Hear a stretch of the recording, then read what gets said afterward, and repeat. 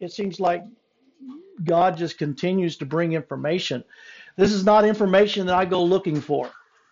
One of the things that I've experienced, now I'm not, everybody can do how they want to do it, but in my life, I usually share what I've been inspired to share. We can all study, and study's good. Matter of fact, I love what the scripture says. It says, study to show yourself approved, a worker rightly dividing the word of truth. Right? But can you study enough to get God to approve you?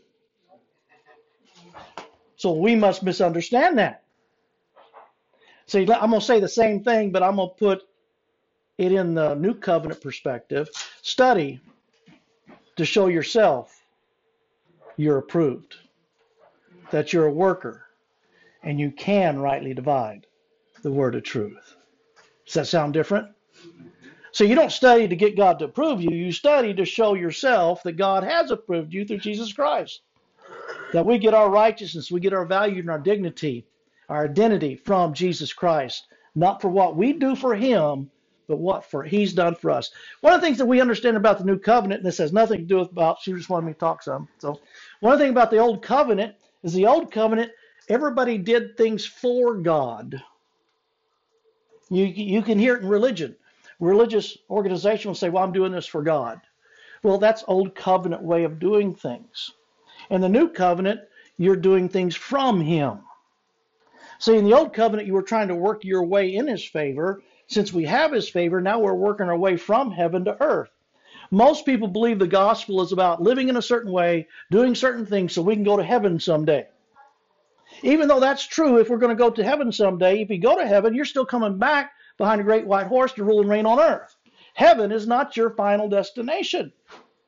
What we need to understand is the gospel is not about living in a way to get out of here. The gospel that Jesus Christ taught his people that followed him was to how to find hell on earth and bring heaven to it. Making a difference while you live here. Ruling and reigning. Most people don't even understand that Adam in the garden was not created to go to heaven. He was created to live on earth.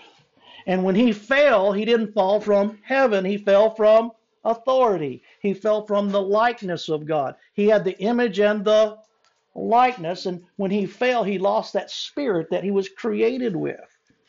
And I remember when I was in Longview, Texas, and God began to give me this, show me in Scripture this story. I'm dyslexic, so I see things in pictures.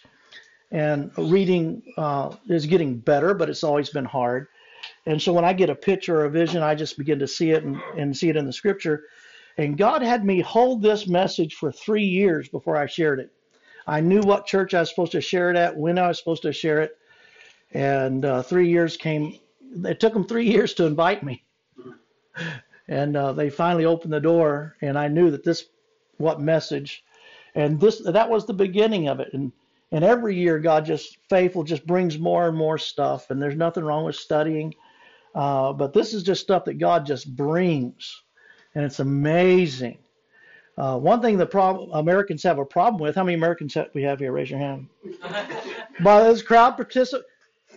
Wait a minute, This is April 3rd. April 3rd. And this is Saturday? Saturday before Resurrection Day. I don't know if you know this, but every April 3rd, whenever it lands on a Saturday, it's crowd participation day. Nationwide. Nationwide.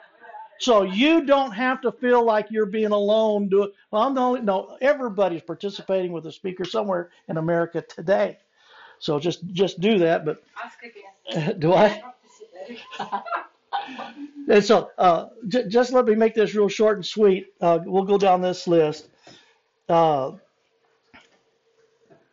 things we're going to talk about tonight is that Jesus is the Lamb. He's the Messiah. He's our high priest. He is the king, and he is a rabbi with what is called Samika. And everything that we're sharing in tonight will totally magnify Jesus in your life. Our heart, joy in our heart is real simple. We want Jesus to be bigger in your life, the resurrection to be more effective. And we want you today, when you leave here, if you stay to the very end, and we're trying to keep you here by giving you food, but I really believe you'll understand in a better way how much Jesus really does love you. And I believe you'll understand it in a way that it will cause it, when that's manifested in your life, you'll really love him more. Because you can't love him more without you knowing he loves you the way he does. And you can't help it. This is divided up in 2 sections. The first section, we're going to go from, say, the Seder meal backwards. We're going to start in between there, but we're going to go from the Seder meal backwards into Scripture. And then we're going to take a break, and we're going to eat. And then we come back. I'm going to ask you to take your time and eat, but don't take 2 hours. I think what hour? We've got brisket and all kinds of stuff. And after that, we're going to get into, it's all good stuff. But after we eat and we come back, we're going to go from the garden to the end. And this originally started out being called Gate to Gate. It was a message from what Jesus did when he entered the Eastern Gate in Jerusalem until he reached the heavenly gate in heaven, and everything that happened in between, which most people don't know what happened in between, even though the Scriptures tells us. Most of the study that we're going to glean from today comes from the Word of God, the Bible. It also comes from some Jewish writings called the Mishnah. Have you ever heard the Mishnah? They got the Mishnah, the Talmud, and the Midrash. And there's also a book called Josephus, written by Josephus. It's the Antiquities of the Jews. And actually Roman history, first century Roman history, we glean from some of that. So if you hear information, you go, wait a minute, I've never read that in the Bible. That's probably because it's coming from the Midrash or the Talmud or something like that. The Bible gives us a good, clear picture. But one thing that has happened in my life, most people, I see some younger people in here that probably don't know what a dot to dot is. Yeah, see, old people know it. See, you're already laughing. If you know what a dot to dot art book is, raise your hand. Yeah. Oh, you even know a dot to dot? Yeah. So you're not on computers all the time. Okay, so this is a dot to dot. This is and when I was a kid, I used to go like this all the time and see. I would never even finish them. Just see if you can figure out what it was. You look at it, go, what is it? What is it? And so you go to the next one, and that's why we treat Palm Sunday. That's why we treat Resurrection Day.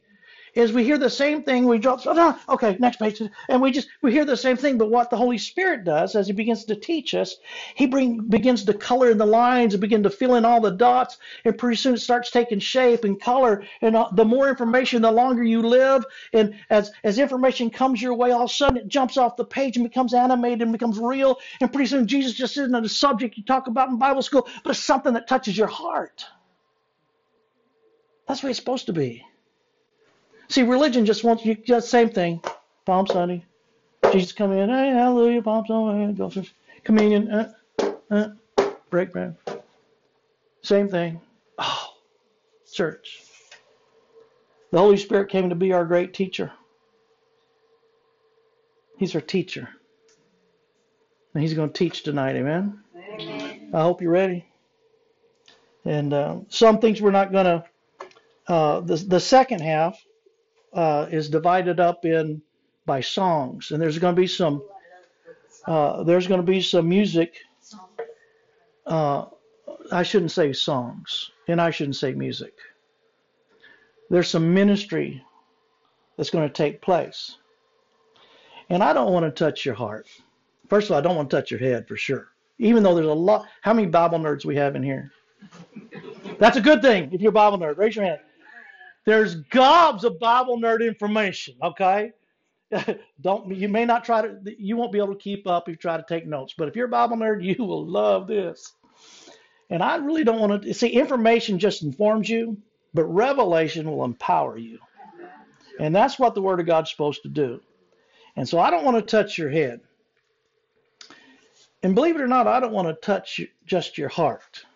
And I know that's going to happen. You won't, if you're sitting here, you won't be the same. I want to get down to the marrow in your bones. That's my goal. Normally we have a teaching that we sit here and we teach, we laugh, we go home. Oh no. If please, so if you have the, most churches come equipped with what they call seat belts on their pews and their seats.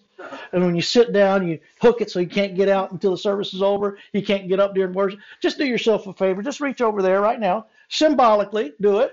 Reach over, press that release button, and let go of that religious thing that keeps your butt so heavy you can't get it up and out of the chair. Because if you feel like, and there will be some places in the second half, if you feel, Joy and I have been working on this for a long period of time, lots of hours in it, and we can't watch it without some kind of. It is made to move you. I think we showed our ones on Monday night. I think you were moved. You can't watch it and not be moved. I'll say this: if you can watch this, the second half, and not be moved, we want to get you saved tonight. We really do. And so there's two sections. We're going to break with a meal in between. There's four ministry songs in the last section.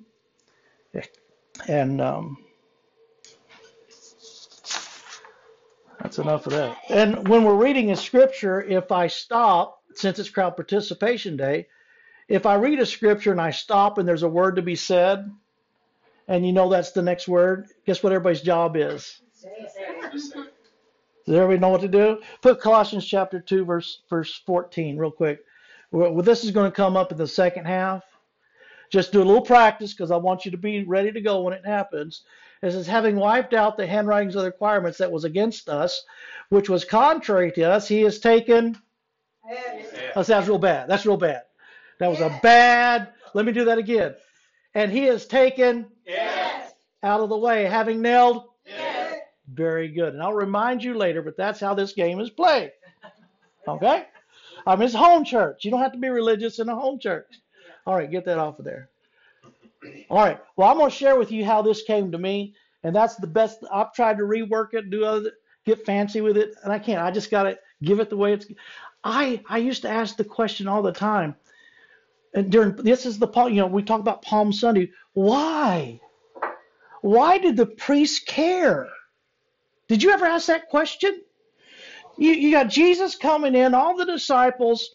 Why were the priests even worried? Why would they want the disciples to be quiet? It made no sense to me. I asked these kinds of questions. And once I asked that one question, that's when the party started. Information just became a download of over the years. And what God showed me was, I don't know if you know this, but during at that time when Jesus was coming in, the guesstimation of the population of Jerusalem during Passover was 200 to 300,000 people. First of all, you need to start shaking our little heads here. Now remember, my job of a teacher isn't to convince you what I know is right. My job of a teacher is to shake your head, make you think. So the great teacher, the Holy Spirit, can teach you and guide you. So I'm not here to convince you. Matter of fact, I'm not here to convince you of anything. My job here is to be a voice of the Holy Spirit, and hopefully your mind will go, what?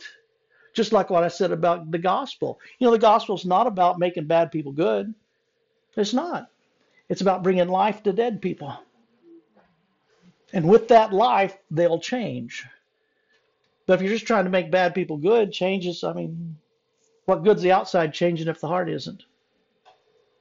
So it's stuff like that you need to hear to help, because we just get in this American religious rut is really what we have. We're an American. We don't know anything about Jewish culture, Jewish history. We don't know. The Bible most of the New Testament was written to Jewish people from their perspective and their context. And we're going to put a lot of scripture back into context. Context is just not the scriptures around the one you're reading. Context is the history, the climate, the culture, what's happening in the time. Who's it being spoken to personally? Is it written to the Gentiles or written to the Jews? These are the things that make Scripture come alive and change the way we understand them. So when I was looking, turn with me in the book of Luke. Joy's going to put all the Scriptures. We're going to go very fast. And I don't know what else to say about that. Turn fast, read fast. So Jerusalem had, at the time of Passover, there were 7 feasts that the children of Israel fellowshipped in every year. There were 3 what is called pilgrimage feast. Passover is one of the feasts that required, if you could be there at all, required your participation to be in Jerusalem. Pentecost was another one of those.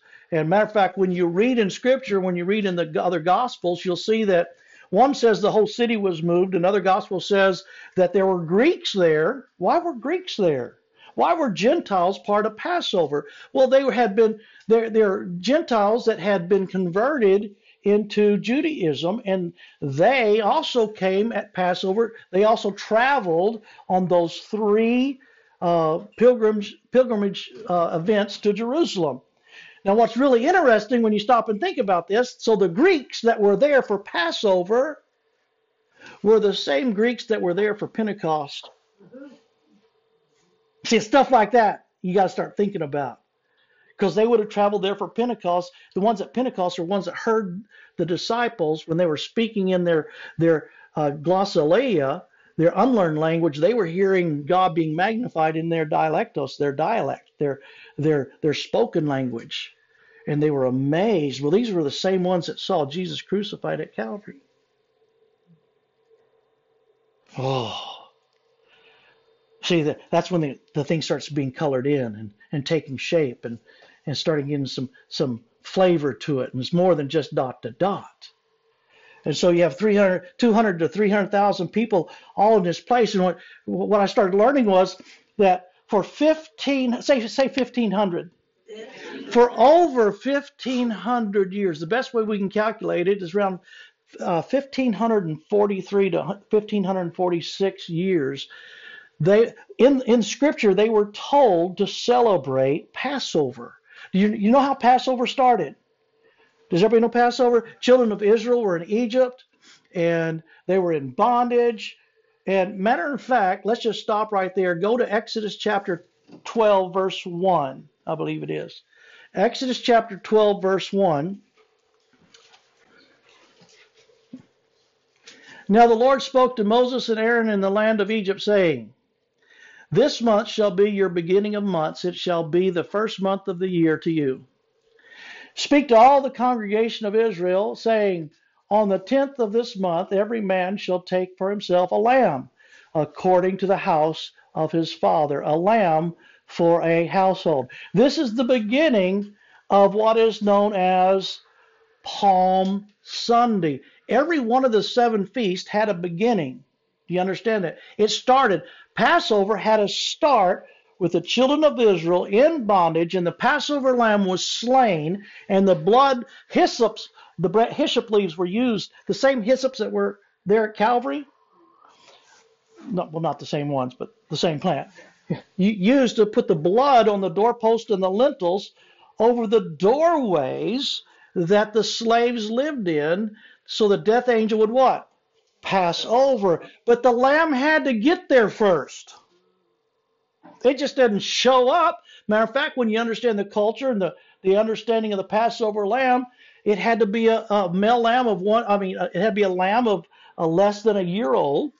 Not more than a year old. It had to be perfect. And so when a lamb was born, they would keep it with them as a pet. Now stop and think about it. How many people have a pet? Raise your hand. Crowd participation day. You have a pet puppy, a pet dog, something. Well, they would raise this lamb as a pet, knowing that it was going to be sacrificed.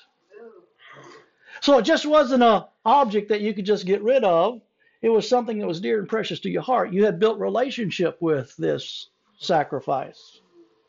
Now remember, we're going to talk about how Jesus is the Lamb. Jesus is our high priest. There's going to be a list of things.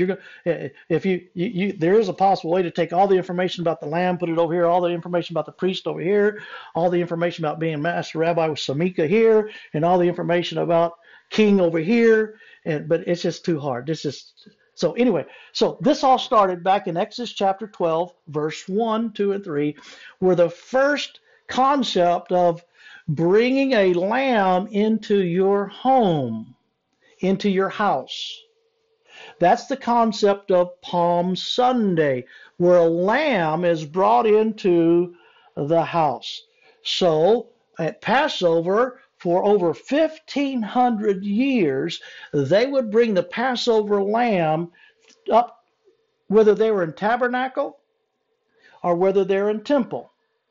They weren't always in Jerusalem. If they were wandering in the tents, they still did the same thing.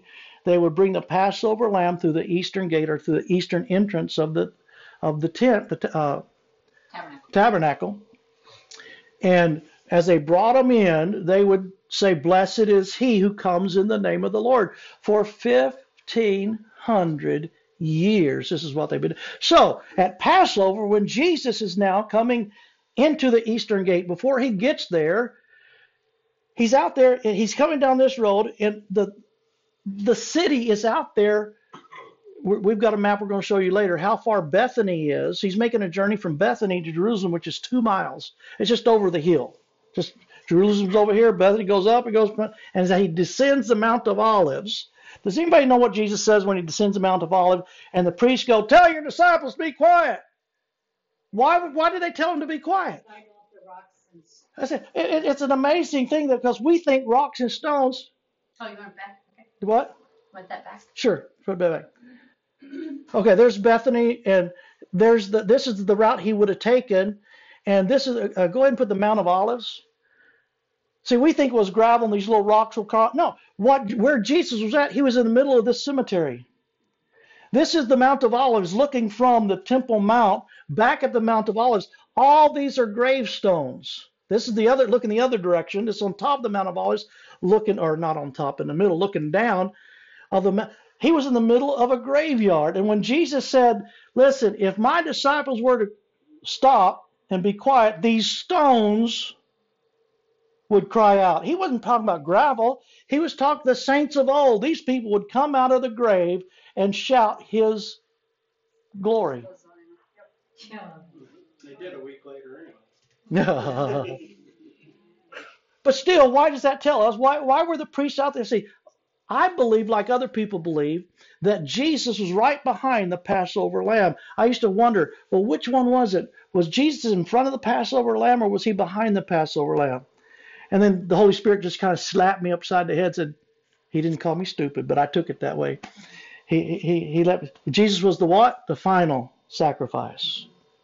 So there are those like myself who believe that Jesus was right behind the Passover lamb physically, coming into the Jerusalem at the same exact time. And the priests were out there to celebrate the coming in of the Passover lamb. But Jesus is coming in right behind the Passover. Instead of the Passover lamb getting shouted, "Blessed is he who comes in the name of the Lord," 3 of the Gospels say, "Blessed is the King who comes in the name of the Lord." Now, why is that a difference? The first time that's been shared since 1500 years. What we need to understand, and this is where history comes in, and you can look this up. There was a guy named Pilate. We're going to do this as simple as we can. There was a guy named Pilate. His sole job under Caesar was to keep anarchy and rebellion from manifesting in Jerusalem and all of Israel. He lived in a place called Caesarea by the sea. Caesarea, when you spell it out, it's Caesarea. It was a fancy town. It was a resort town on the eastern edge of the Mediterranean Sea with a great view. This is where he lived. The only time he ever came to Jerusalem when there was an opportunity for rebellion and anarchy to develop in Jerusalem. His job was to squelch any chance of rebellion. Does anybody know what an aquila is? Eagle. That's the eagle on a stick. Joy's going to put a picture of the eagle. That's a Roman aquila. You've seen it in the movies. Pilate would come in the southwestern gate. Go ahead and put the picture of Jerusalem. This is where Pilate would have came in. He would have came in from this way with his soldiers into the dung gate. This valley here, you may know what that valley is called, especially when I mention it. It's called the Valley of Gehenna. Does that sound familiar? When Jesus talked, I'll just tell you this. Out of the 18 times Jesus spoke the word Gehenna, 15 of them were about this place right here. It wasn't about a place you go when you die. I'll just bring that up. Just rock your little worlds. And so Pilate is coming in what is known as the dung gate, coming into here. At the same time, Jesus is coming down the eastern gate, coming in here. And what's he listening for? Any sign of rebellion. He wants to squelch it. He doesn't even want to. Wait a minute. You have 200 to 300,000 people saying in a loud voice, "Blessed is the King who comes in the name of the Lord." And we need to understand this is not just talking about, yes, they knew Jesus had done miracles. Yes, and we'll talk about that in a second. Jesus had performed the 4 messianic miracles that no one, only the Messiah, we'll talk about in a second, could perform. But we need to understand that they knew their scripture. Jewish people know their Old Testament history. Do you understand that? Put Zechariah 9:9. Zechariah 9:9 says this, and this is known as what is called a remez. Has anybody heard the phrase a remez before, other than Brad and Carol? Okay, you've been here for a while. I don't remember what it is. You've heard the term. Well, we'll help you out. The Jewish people have a way of teaching, and they have a way of not getting in trouble because it was against the law to quote scripture that was anti-Caesar. Do you understand that? They were under matter of fact, the Jewish people paid to pray.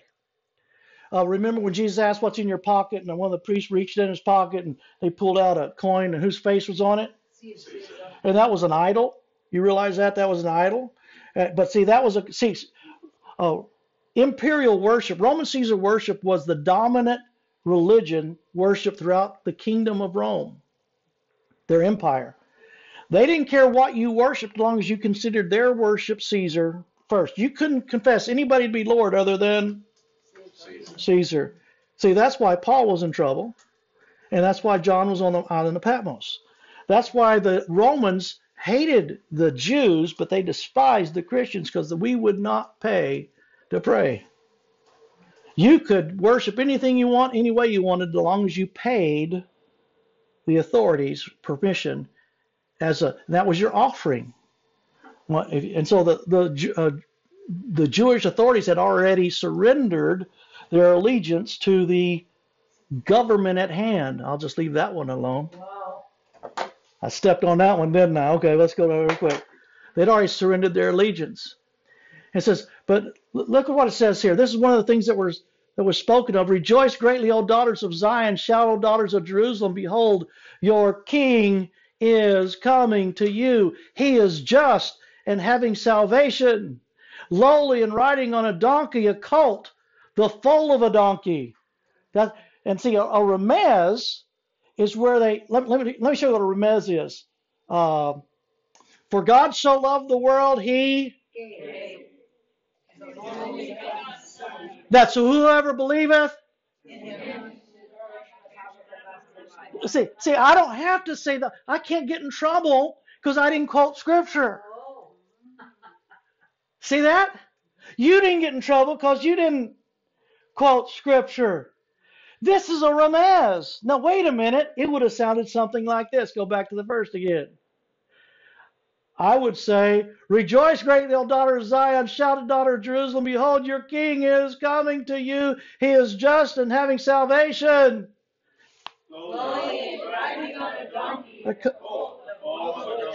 Next verse, watch this. I will cut off the... What? I will cut off the chariot from Ephraim and the horse or the war horse from Jerusalem. See, when Pilate would come in, he'd be on a horse or a chariot carrying his Aquila. And this is saying that that king that's coming in is going to cut this off. They knew. I will cut off the chariot of Ephraim and the war horse or the horse from Jerusalem. The battle bow shall be. The Aquila is the eagle on a battle bow. The stick is called the battle bow. It will be. Does that sound like anarchy? So the priests are out there going, shh.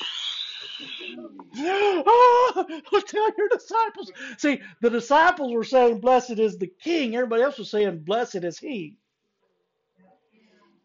The ones that knew scripture, 1 Kings chapter 1, verse 33. I think that's it. You got to excuse me. Listen, you don't want me to go through all my notes. I never. Look at this verse. 1 Kings chapter 3.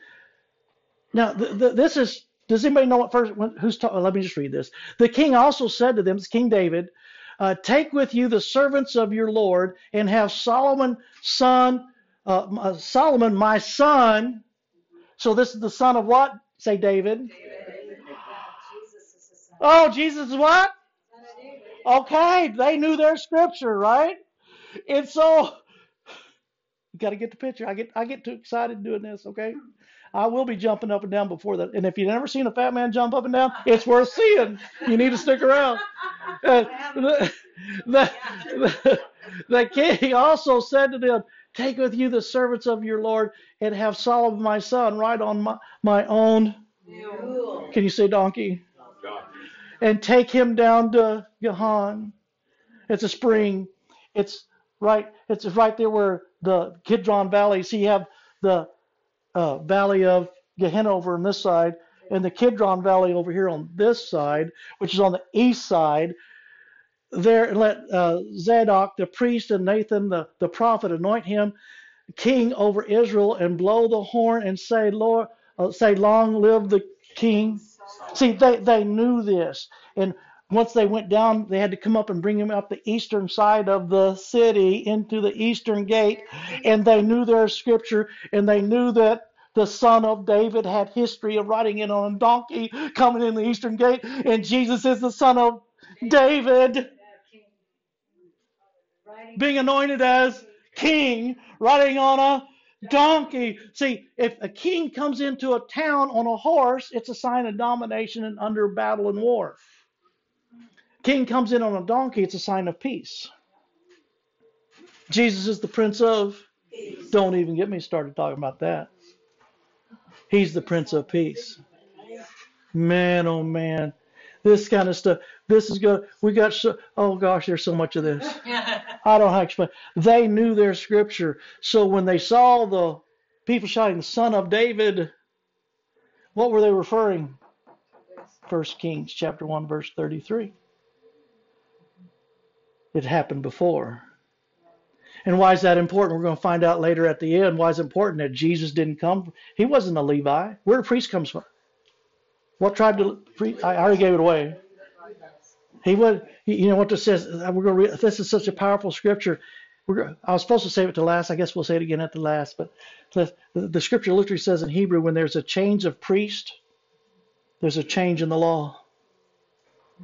That when this system isn't fulfilled because of another system with another priest has another law than this one. Oh, new covenant, people. Grace. New covenant. Oh man, I want to get off on so much other stuff, but I can't. I got to go through this. I know, you have to go 6 days. What? You do the 6 days. Oh, we're getting there. So so now we're going to take a journey. That's how it all started for me, was understanding the palm leaves. See, because they were under Roman occupation, or Roman rule, they couldn't have a flag of Israel. So historically, the palm leaf was like them raising their flag, flying their flag. The clothes on the ground was like a carpet. Now, how many people, if you have a 2 mile, how far is it to that highway out there? A mile? About a mile. About a mile? Okay, so let's just say, if there's 200 to 300,000 people excited about the Passover lamb coming in the eastern gate, for 1,500 years they've been doing this. I can see a whole lot of people lining all the way. Just a lot of people. Yeah. Now, what we need to understand, let's go to John chapter 12, verse 1. And this is where we need to really start opening up our minds and our hearts and start reading Scripture instead of just reading Scripture. We need to be hearing what Scripture says. And I can't, it's just kind of the brain I got. It just says, then 6 days. Say 6 days. 6 days. How many people stop and ask why 6 days? That does not mean anything. That doesn't mean anything to most people in America about 6 days. Well, 6 days, what? Then 6 days before the Passover. You know what it says in the Talmud or the Mishnah? It says 6 days before the Passover lamb is to be sacrificed. 6 days before that, the Passover lamb's feet are inspected. Its hooves are inspected. They pick one out and say, is this going to be the Passover lamb? And they inspect that Passover. When they find one that has perfect, unblemished hooves, they anoint that lamb's feet with what? Oil. Wait a minute. How does this fit Scripture? Then 6 days before the Passover, Jesus came to Bethany, which is 2 miles away from Jerusalem, where Lazarus was, who he had been dead, who had raised from the dead. You know the story. We'll get to that in a second, or hour. There they made him a supper, and Martha served, but Lazarus was one of those who sat at the table with him. Then Mary took a pound of very costly oil of spikenard. Everybody know what spikenard is? Spikenard, it's literally, it would take a year's wages to purchase a pound of spikenard. Because in their culture and their history tells us that spikenard was outlawed for common people to use it because it was so expensive. It could only be used if a king came to your house, or a king came into then spikenard, because it was very fragrant, very aromatic. And you stop and think, why did they need that kind of oil? Well, in their custom, when someone came to your house, number one, you would always eat. You always see that in Scripture. Whenever Jesus went to someone's house, they were what? And that's one of the traditions of men I like. Because every time we come to this house, we what? We eat. Now, because we have plumbing, and see, the spikenard or the scented oil was to help. The first thing you did when you met them, you greeted them and you gave them spikenard. Or you're not spikenard, you give them some other scented oil. You know why? It's called, it covered up the fragrance of the trip. You know what I'm saying? They didn't have air conditioning. It was hot. They sweat a lot. And so the scented oil, the perfume, would cover up the, well, I wasn't going to go that way, but yeah, that's the right word. Yeah. It'd make their stay more pleasant. And so when you see this, so it was only used for kings and or for burial. That's why I used it for burial, because it would cover up the smell of the decaying flesh. Got it? And so here you go. Then Mary took a pound of very costly oil, spikenard, anointed the feet of Jesus, and wiped his feet with her hair, and the house was filled with the fragrance of the oil. Yeah, but one of his disciples, Judas Iscariot, Simon's son, who would betray him said, why was this fragrant oil not sold for 300 denarii and given to the poor? First, we're not going to get into the sermon part of this stuff. We're just going to get into the informational part of this stuff. And what did Jesus say? What was his response? This he said, not that he cared for the poor, but because he was a thief and had the money box, and he used that to take what was put in it. But Jesus said, let her alone. She has kept this for the day of my... Now, who could only use... Kings got to use when they came into your house, and it was used also for his burial. Now, they didn't know what he was talking about. She didn't know why she was... See, sometimes God has you do things you just don't know why. I got a real deep word for you. It's okay. Just do it. You don't have to understand it. Amen. You don't have to understand it. If God's calling you to do something, quit trying to figure it out before you do it. Just do it. Amen. Watch this. This was not normal, was it? So she was willing to go beyond what was... She was willing to break...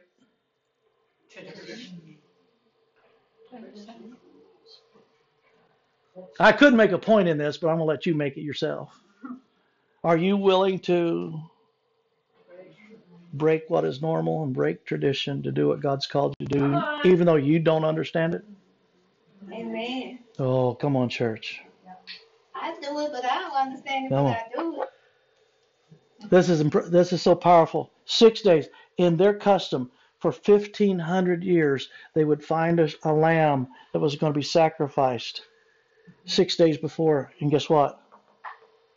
Oh, but do you think we're done? Turn to Mark chapter 14, verse 1. Mark chapter 14, verse 1. Do we have the same story again? We've only just begun. It's only just begun. After what? There we go again. I just had to see this going, oh no. Was there something significant about now 2 days? Wait a minute. After 2 days, the Passover, the feast, unleavened bread, and the chief priests and the scribes sought that they might take him by trickery and put him to death. But they said, not during the feast, lest there be an uproar. Okay, we'll start right here. And being in Bethany at the house of Simon the leper. This is what? 2 days before Passover? As he sat on the table, a woman came having an alabaster flask of very costly oil, spikenard. Then she broke the flask and poured it on. See, in the Mishnah, it tells the Jewish people for 1,500 years that when they find that lamb that's perfect, and they brought it into Jerusalem, when they agree that this is the lamb, 2 days before the Passover, they would take spikenard and coat its head with oil to show that it's perfect from head to toe. So Jesus is our what? Passover lamb that's perfect from what? See, I believe, like other people believe, that the very moment the priests were putting oil on the hooves, I believe the moment the first drop of oil hit the hoof of that Passover lamb, the first drop of spikenard was hitting Jesus' feet. I believe that the very time that the lamb was having oil placed on his head, Jesus was having oil placed. I believe it happened at the exact same moment in time. Amen. That's just the way our God is. Amen. Nothing is by chance. Everything is for a reason and a purpose. We just need to open up our heart and start hearing what the Spirit has for us and learning the customs and of the Jews and what they went through with the scriptures and things. But this is powerful. What we need to understand too is that after the feet have been oiled of the Passover lamb, guess how Guess how the sheep gets there? Guess how the lamb gets to Jerusalem? He can't. If he would have walked, he could have hurt his hoof and he wouldn't be perfect. So the priest would carry him. His feet would never touch the ground again until he got into Jerusalem. Wait a minute. How did Jesus get into Jerusalem? From the moment his feet were anointed with oil, it says immediately he called for a donkey. That's good stuff. His feet never touched the road again for that period of time. Just like the Passover lamb. So it just wasn't a donkey because he was the son of David and a king coming in. He's also a Passover lamb. Now you're going to find out Jesus was, as he's fulfilling Passover lamb, he's fulfilling priest, he was fulfilling king, he's fulfilling Messiah, all at the same time. Because he is all that. Only God can do all this. There's so much I'm going to forget to say, and there's so much yet to be said, and there's so much more to be known. It's just this kind of stuff is just amazing. And so we're going to go back here again. We started here at the triumphal entry. The priest tell your disciples to be quiet. We talked about the Roman Aquila. We talked about what was happening in Rome at the time with Pilate and the conflict of interest going on. Now we're going back. We started out, here's the 2 days, the 6 days, and then we're going to go back a little further. We're going to talk about the 4 messianic miracles that only the Jewish believe there's 4 things that only the Messiah could do. All other miracles had been done. There have been people raised from the dead. There have been demons cast out of people, but there were certain things. There have been people healed. But there are 4 things that only the Messiah could do. And can anybody name what those are? One of them is to heal the blind. Not just, there was blind people healed, but there was a certain kind of blind eye that had to be born blind. That means he had no eyeballs. It just wasn't about getting rid of the cataracts. It was that only the Messiah could, since God created everything, only the Messiah, who was God, could create eyeballs. It had to be a creative miracle of sight where the eyeballs had to be created. And what did Jesus do?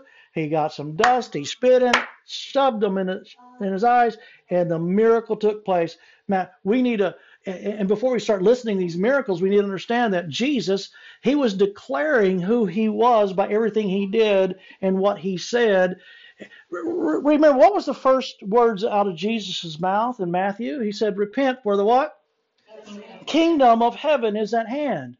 We need to understand that 6 verses later, the scripture says he went throughout all Galilee, teaching in how many synagogues? All the synagogues, the gospel of the kingdom of heaven. The gospel of the kingdom of heaven is not going to heaven. That's called heaven. The kingdom of heaven is what's on earth. He wasn't preaching about going to heaven. He was preaching about ruling and reigning in the kingdom of heaven on earth. Our Father who art in heaven, hallowed be thy name. Wait a minute. Stop. Our Father who art in heaven is not called kingdom. It's called heaven. Thy kingdom come.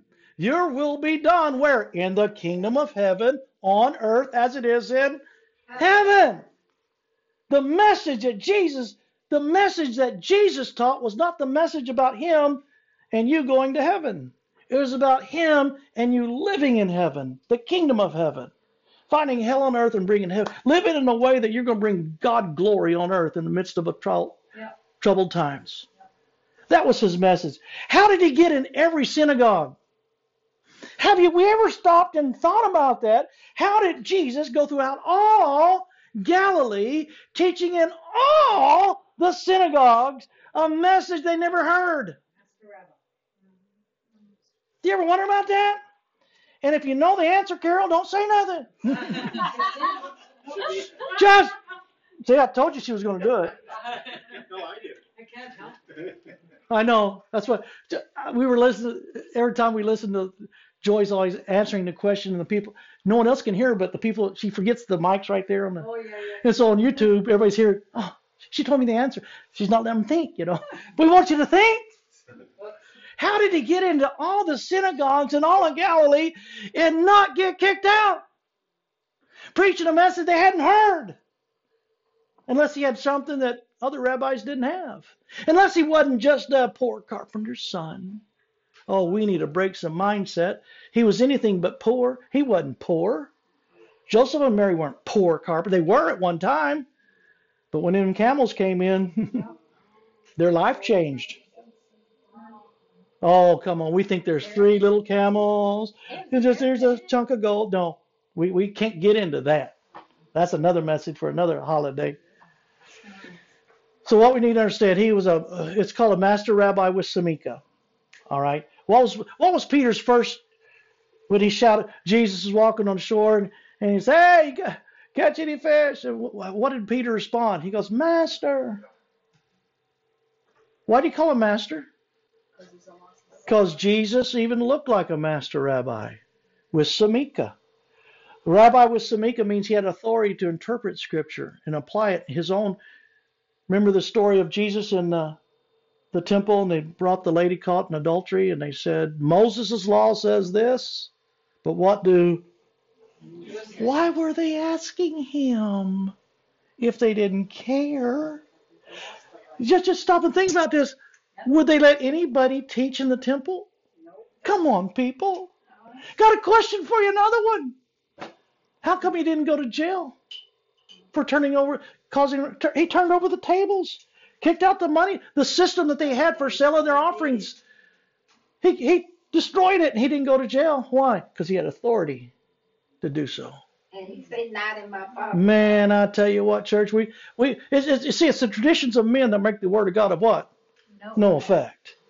When we don't go, see, most people just believe what they've been told, and they haven't researched what they've been told. Oh, there's so much more. Oh, the Scripture comes alive. Sometimes the Bible just gives us a hint, but the Midrash, the Talmud, and the Mishnah,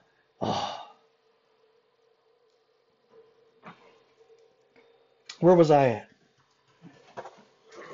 You were the 4 things. The 4 Okay. miracles. You did 1.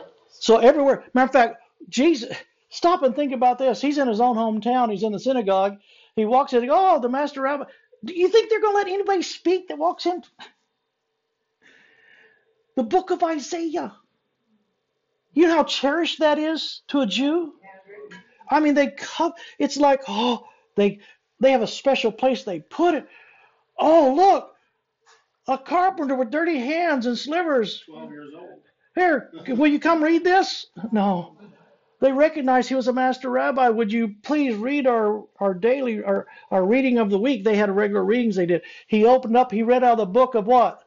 Isaiah. And he read what he read, that he came to deliver, open blind eyes, set liberty the captives. He came to do all the things. And then, here's the point I want to get at, is then he what? He closed the book, gave it back to the attendant, and then what did he do? Today, this is. What? Today, he said today, this is. What did he do? No, what did he say? Sat down. He sat down. And then said. They stay. Where did he sit? We don't ask these questions. Where did he sit? There was a chair, 2 chairs in the synagogue. One the rabbi sat in, and the other one had never, ever been sat in. It had 2 names. One is the seat of Moses, or the seat of the Messiah. That's where he stayed. That's where he sat. And when he sat down in the seat of the Messiah, saying today, he read a scripture saying what the Messiah was going to do, and then sat in a seat that only the Messiah had the authority to sit in. And then it declared today, this scripture is fulfilled. And they marveled. They didn't get upset until he brought up some scripture. of their past. The only two people that received any blessings in some of their history were Gentiles. Today the scripture is fulfilled in your hearing. Next verse. Curtis? The loon is. What? The loon. loons just came back. Just call I'm loony? Oh. Yeah. That's kind of cool. So all bore witness, everybody else don't know that. So all bore witnesses to him and marveled at their great, they marveled, they loving this man, at his gracious words which proceeded out of his mouth. You ever stop and wonder why he had so many people in the Sermon on the Mount? Then I saw his first message along the sea there. He's given this great discourse. Thousands and thousands and thousands of people there. Why? Just because he healed some people? He was a master rabbi. There had not been a master rabbi since Jesus was 14 years old. And they wanted to hear what... In Matthew chapter 5 times it says, you've heard it said. That's a reference to what the last master rabbi had interpreted scripture. The woman caught in adultery. They want to know what he had to say. The law of Moses says this, but how do you apply? What do you say about this? He said, okay, I'm not going to change it at all. I just changed the application. You that have no sin, cast the first stone. See, a master rabbi can change the application, not change the law, but the way it's applied. Okay? So all bore witness to him and marveled at the gracious words which proceeded out of his mouth. And they said, is this not Joseph's son? Wow, it's amazing. And he said, you will surely say this proverb to me, physician, heal yourself. Whatever we have heard done in Capernaum, do also here in your country. Then he said, surely I say to you, no prophet is accepted in his own country. This is where he should have stopped. But like a good preacher, you don't know when to stop. What's it mean when I say just one more scripture? Absolutely nothing. That's your reply, okay? But I tell you truly, many widows were in Israel in the days of Elijah, when the heaven was shut up 3 years and 6 months. And there was a great famine throughout all the land. But to none of them was Elijah sent except to, where? She's not a Jew. She's a Gentile. So God sent the prophet of God, was sent outside of Jerusalem under the law to heal somebody.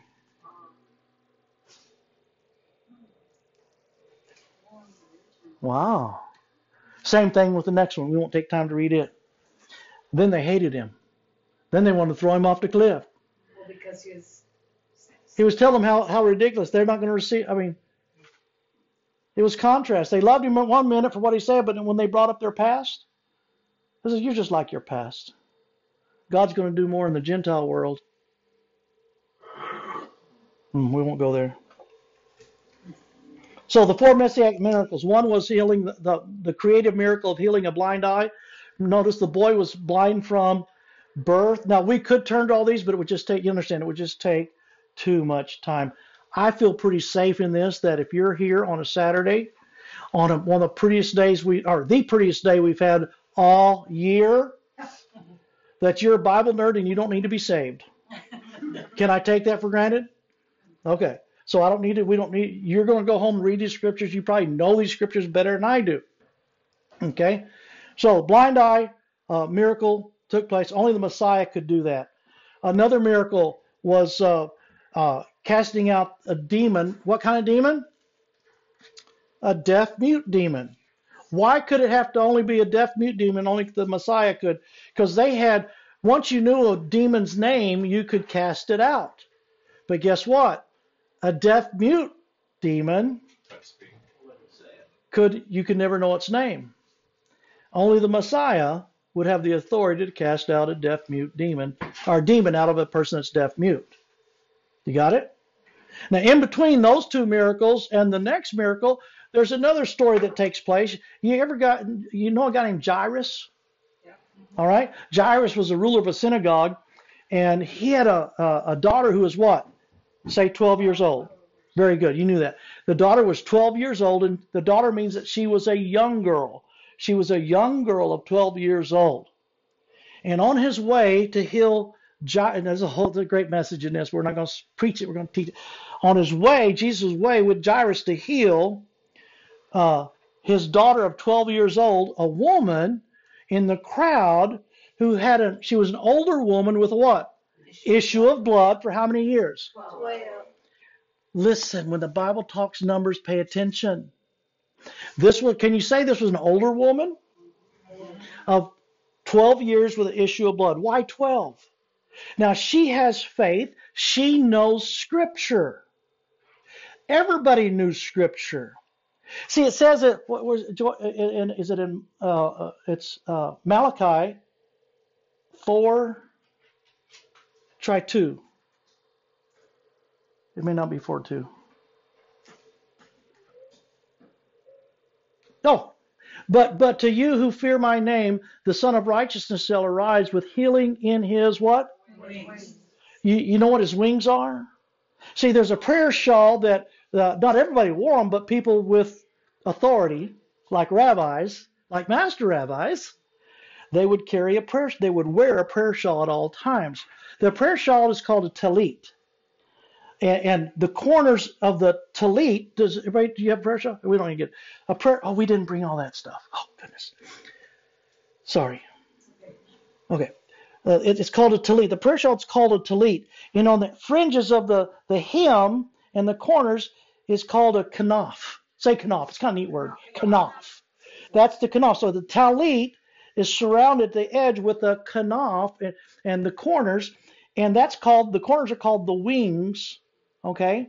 And the scripture says that the Messiah, the Son of Righteousness, is going to have healing in his kanaf and his wings. That's what you look it up. It's going to say kanaf. And you go, hey man, that guy was right. Yeah, I know. Okay, anyway. And so she knew this and she needed healing. She had already spent all her wealth and money she had going to every that almost sounds familiar, doesn't it? Spending all your money on giving to all these people that said to give, and God's going to heal you, and you've been to this church and that evangelist and this one, and you're dead broke and you're still sick. Maybe that's because we've been looking in all the wrong places, listening to all the wrong things, instead of trusting Scripture for what it says. So she reaches out and touches kanaf. And what happens? Virtue rushes out of him. Why? Because he's the Messiah. It says it's going to happen. She had faith in the Scripture. Do we? Oh, we won't go there. I'm sorry. I shouldn't have did it. She had faith in Scripture. Was it normal? What? Stop and put this together. If she had an issue of blood, she had been unclean for 12 years. She couldn't touch anyone and nobody could touch her. She couldn't have a hug for 12 years. If she had grandchildren, she couldn't. Like social distancing to me. Sounds like social distancing. What would have happened if she would have touched someone and made them unclean? She would have been stoned. Notice she was fearful. When Jesus turned to see who was there, what does he say? Who? Do you think everybody knew that she had an issue of blood and was unclean?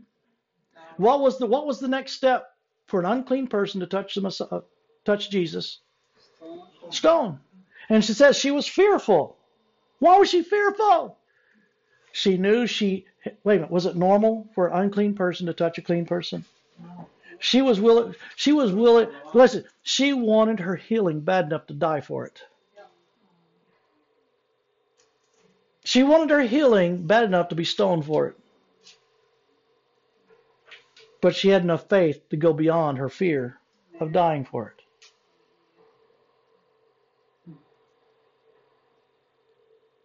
That's good preaching right there. If we were doing a sermon, we're not doing a sermon. Good preaching. Wait a minute, this is an old woman of how many tribes of Israel were there? 12. And women always represent church. structure, group, family. So the old way had 12 tribes of Israel. And what was the main issue of all the 12 tribes? The law. Blood. The law required blood. Wow. Before Jesus could heal, how many disciples were there? 12. Does anybody see in this picture? That Jesus had to deal with the issue of blood in the old covenant. You understand? Do I need to go there? I don't want to go there yet. That's in the next half. He had to deal with the issue of blood in the old covenant before he could turn around and give life to the new covenant of 12. Amen. Oh, don't even get me started. It's everywhere. It's everywhere.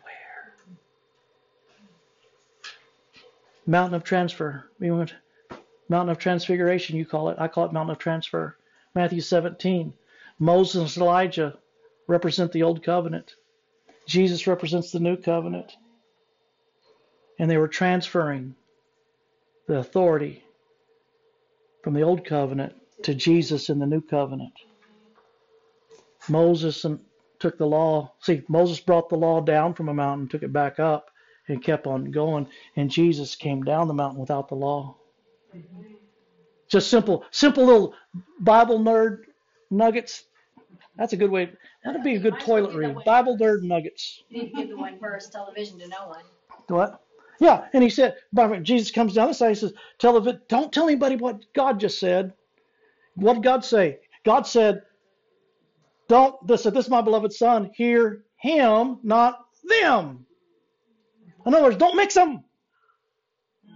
Don't mix this and this and put them together. See, that's what they wanted to do. They wanted to build 3 tabernacles.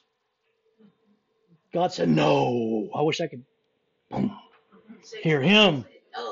And he says, don't tell nobody about this vision until the Son of Man is risen from the grave. So in other words, they were still under the old covenant at the time, but the new covenant was coming. And under the new covenant, it actually says in the book of Hebrews chapter 1, it says that God in times past had spoken to our fathers through the laws and the prophets, but now through Christ. But we're still listening to the laws and the prophets. Man.